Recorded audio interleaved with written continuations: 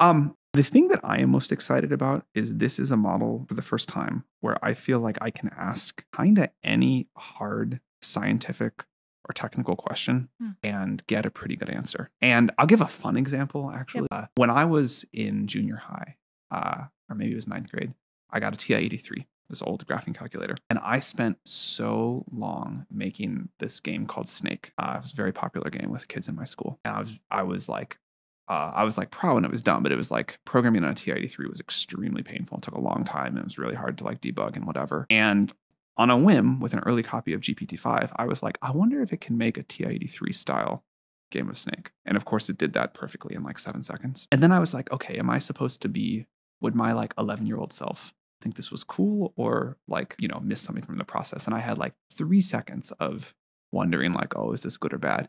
And then I immediately said, actually, now I'm missing this game. I have this idea for a crazy new feature. Let me type it in. It implements it. And the game live updates. And now I'm like, actually, I'd like it to look this way. Actually, I'd like to do this thing.